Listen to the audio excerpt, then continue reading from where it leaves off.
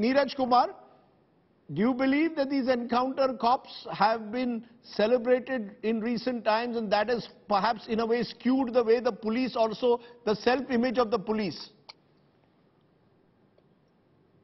Understand is that the glorification is not done by the police itself or by the government or by the establishment. The glorification is done by the public at large.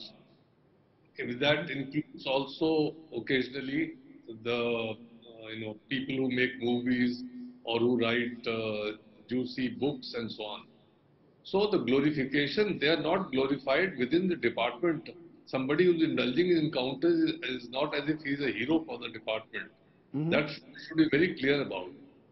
The secondly, people who carry out or who do these encounters and fake encounters, it's very important to understand that not all encounters are fake. Certainly, Patla House encounter was not a fake encounter.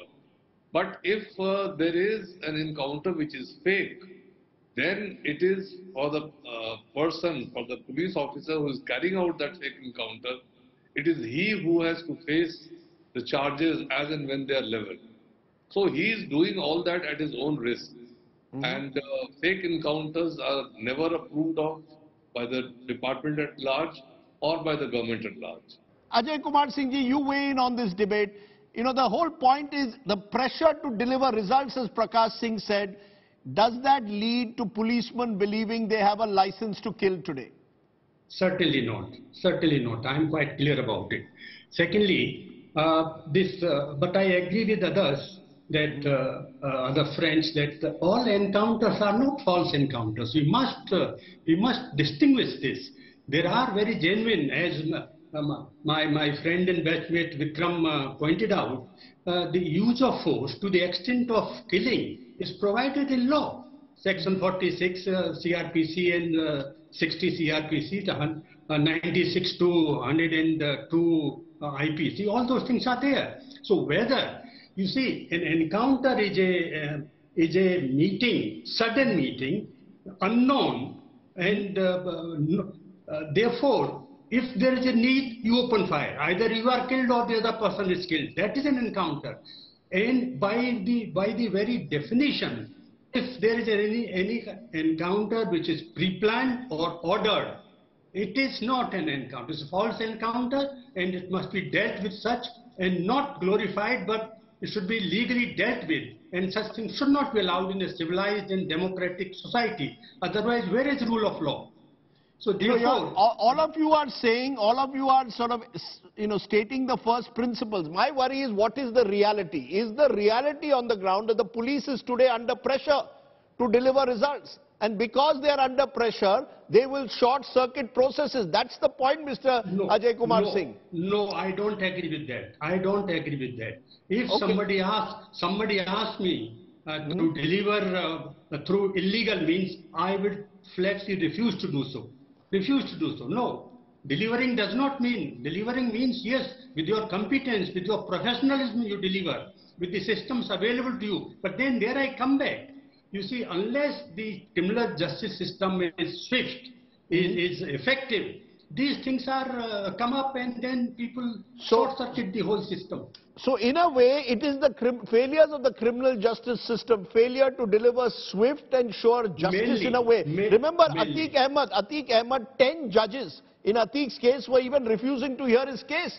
And over the years, the FIRs piled up. He continued to remain an MLA, MP, and thereby got away. Did that in a way almost embolden many believe?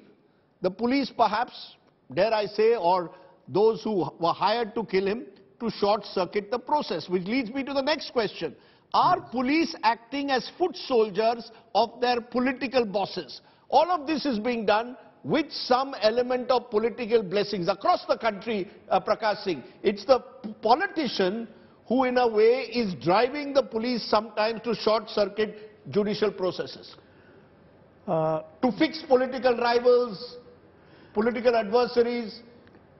Look, Radip, I think you would have read the Act of 1861, and you should know, I'm sure you know it already, that the Act was framed because the British government wanted a police force which should be at their beck and call, which should carry out their orders, right or wrong, to crush the opposition and continue with their imperial authority over India. That was the background of the Act of 1861, and that needs to be understood. That act still remains. Why? Yeah, but that's my question. So a colonial police force, yes, which was acting in a way on the behest of the colonial masters at the time of the British Raj, is today acting at the behest of their Indian masters. Of the political bosses in power today. And that is where the Supreme Court Direction number 1 comes into force.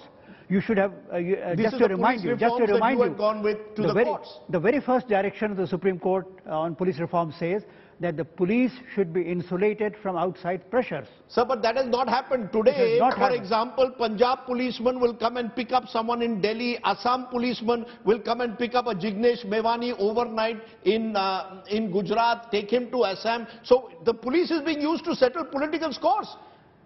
Look, picking up state A, police picking up an accused in state B, there's nothing wrong with it. At midnight, sir. No, just a minute. Yes. But it has to be done as per the prescribed procedure. That's not happening. That is happening and also not happening. Right.